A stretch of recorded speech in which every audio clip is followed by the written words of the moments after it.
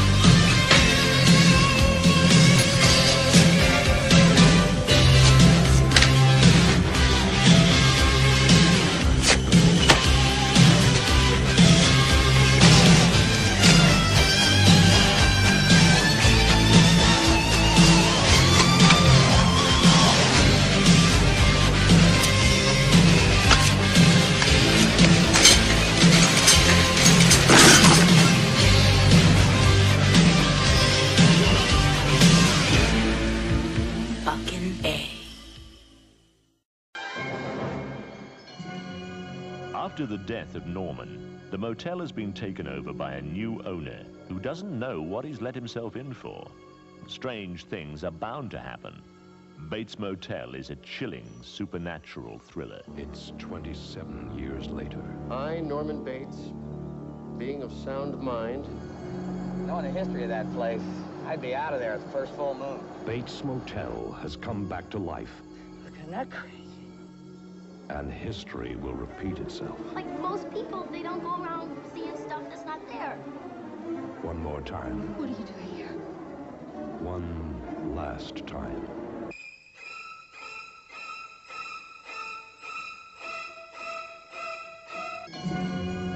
Bates Motel.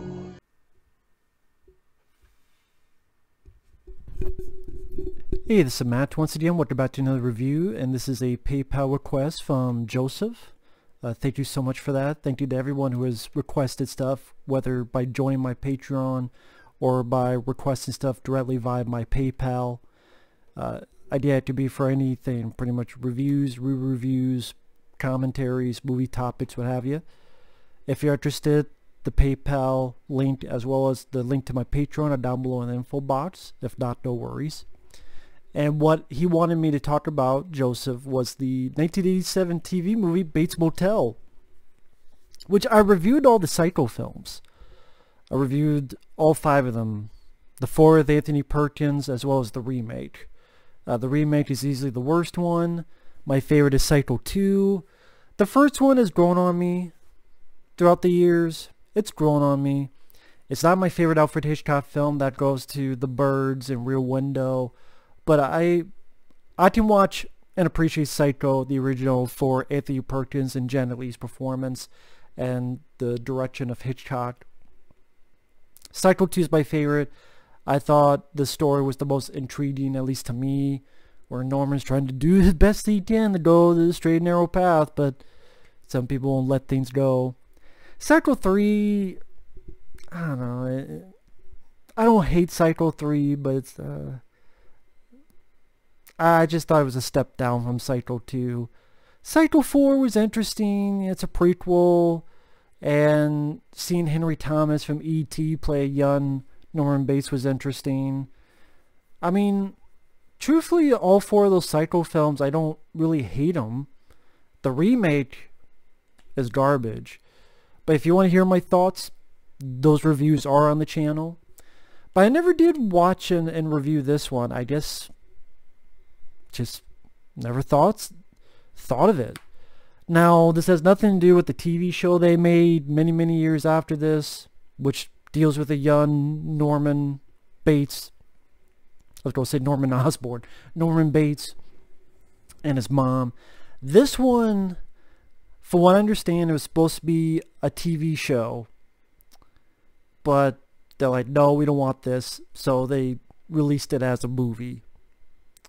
And I can see why, because this fucking sucks ass.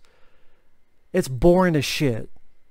That's really the big fault of this. It's boring as fucking shit.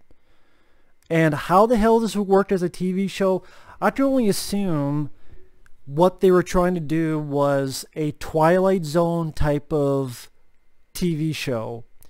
Only each week it would center on the Bates Motel. where Bud Cort owns it. You have these people played by Lori Petty and Moses Gunn who help him run the place. So it'd be their interactions with whatever weird supernatural event. Because this is an 80, 90-minute movie, but it does feel like 2 episodes put together. The first episode would be the introduction of Bud Cort's character, whose name is Alex West, who he was mentally fucked up. Well, first off, the very first scene is supposed to be 1960, where Norman Bates, not played by Anthony Perkins, played by someone else, and the news guy's reporting, he's being really over the top, and I'm ready for him to go, Sunday, Sunday, Sunday, Norman Bates has come in, and he did this, well, he's like, Sunday, Sunday, Sunday, he did this, and he did that, and stay tuned. It's like, what the fuck? Are you doing a goddamn monster truck rally? Or are you doing the news, buddy? This is 1960. Ease up. So, as a little kid, Alex, he was admitted to an asylum for killing his abusive stepfather. And you hear about how he becomes friends with Norman Bates. You see pictures of the two of them on the walls and such, and it's someone else playing Norman Bates. Then it cuts to Norman Bates has passed away. People get his stuff, including Alex, who inherits the Bates Motel. Bud Cort, I think he's most famous for the movie Harold and Maude.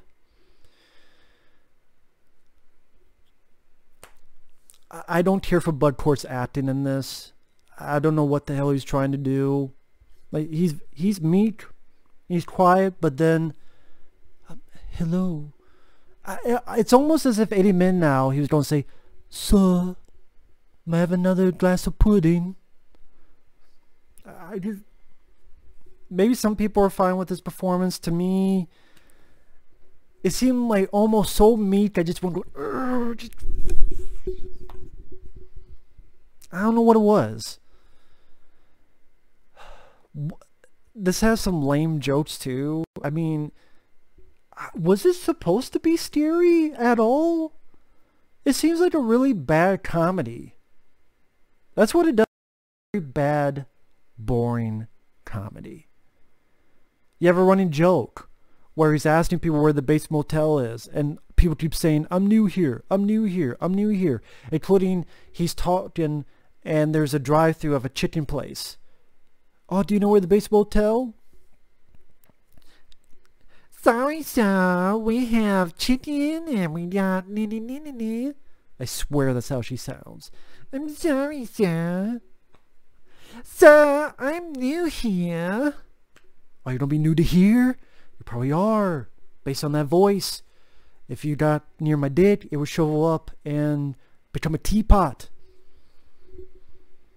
But with that said, this is running joke that doesn't work. Lori Petty, I like Lori Petty. I know I'm alone in that. I liked her in Tank Girl. I like Tank Girl. I liked, what was the, In the Army Now. I liked her in that film. This, she wasn't that good. And the first time we see her is in a fucking chicken suit. Till he finds the Bates Motel, he goes in, he looks around, and there's a fucking person in a chicken suit. Chicken suit.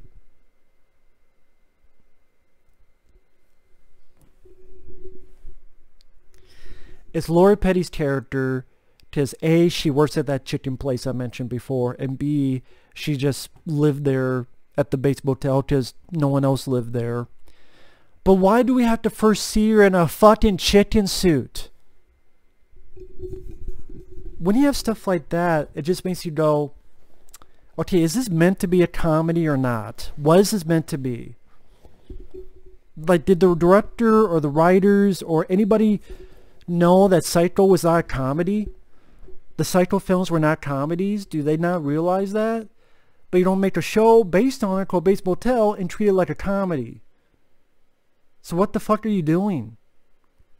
Lori Petty apparently some runaway, and then she decides to help Bud Cort. But then even she has her own craziness, because she's just a fucking hothead that just goes crazy at the drop of a hat.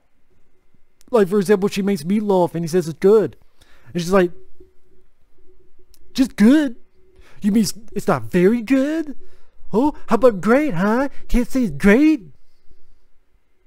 Get the fuck out of here, lady. Get the fuck out. Get the fuck out. How about that? Get the fuck out of fucking... You're trespassing. See your ass for trespassing. Get the fuck out. How about that? Fucking just acts like the character acts like a bitch. Moses Gunn, he's a guy who Bud Cort hires him to help him around this motel as well, as they're trying to get it back into operation again. They're digging over here. They keep finding bodies, including Mrs. Bates. Which, what Mrs. Bates, which Mrs. Bates is that supposed to be? Because I thought at the end of Psycho, they found Mrs. Bates in the chair. Didn't they at the end of Psycho? So why would Mrs. Bates be... What, someone stole the body and put it in there? I mean, why? Whatever. I don't think they fucking know. And they don't care. Then they start... I think they find Mr. Bates as well? I'm like, what do they don't find this? Master Bates? So... Lori Petty being crazy, construction going crazy, keep finding bodies. Bud Cort keeps seeing a figure in the house. He keeps seeing stuff like, or he talked once in a while to Gregg Henry. Gregg Henry, who was in Slither and Just Before Dawn, and this film I reviewed not too long ago, Payback, with Mel Gibson. He's a guy who wants the place bulldozed. You can tell how fucking exciting this movie is by the way I'm describing it, right? So goddamn frightening. If I farted, it would be more scary than this. I've seen scary episodes of Goosebumps. I'm not kidding. I reviewed 2 episodes of Goosebumps, and they were scarier than anything in this fucking thing. And then that's where you start getting to the second half of the film, which seems like a different movie. Because the motel opens, this woman comes in, she rents her room, and she's ready to kill herself. Then she starts seeing all these younger people partying. They look like people from the 50s, including young Jason Bateman. Yes, young Jason Bateman is in this. And they're partying. And then the lady starts to find out that these kids are dead. And this girl that she's been talking to is a younger version, I guess, of herself? No, that's not the case. It seemed like that at first, but no, she later admits she is a person who has committed suicide in the 50s. And all of these kids committed suicide in the 50s. And they're pretty much warning her, don't do that. Because if you do it, you don't be like us and you don't be lost. So no, it wasn't her younger self. It was another lady who committed suicide back then. And pretty much they get her to not commit suicide. She changes her mind. She now has a new epiphany for life. She leaves. So happy ending. And then the closer... Bud Cort sees the person dressed up in the whole motel, the mansion, actually, the house, the Psycho house, goes in, and you find out it's Gregg Henry. And a Scooby-Doo ending. This is literally a Scooby-Doo ending.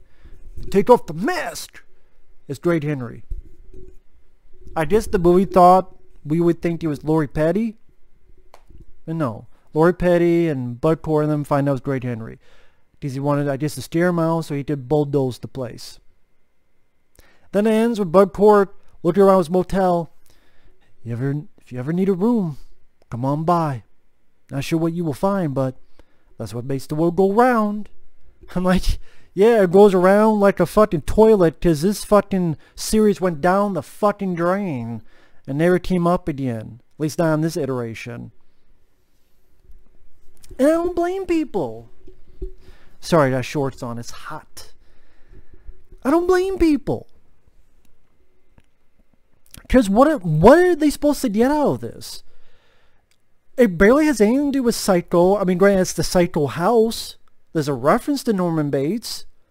But you don't have Norman Bates himself, really. Bud Cort does not make a good lead. I'm sorry.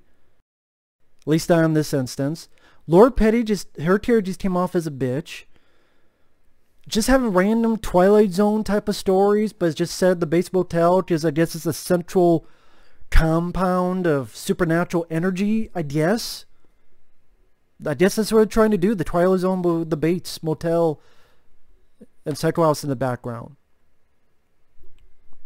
And it's boring. There's nothing scary, nothing suspenseful. It was rather boring. It was a chore to sit through. And I don't know why they thought this was a good idea in the first place. I guess this is around, I mean, years later you'd have Freddy's Nightmares with Freddy Krueger hosting sometimes in episodes. I barely remember that show. It's not released officially, so otherwise I'd give it a watch again. Friday the 13th, the series really had nothing to do with it. To the point it should not even been called Friday the 13th, the series. It should have just been called any other fucking thing. Because it had nothing to do with Friday the 13th. Yeah, they were doing this stuff. I know now they want to do a Hellraiser show. It's like, no, you don't need it.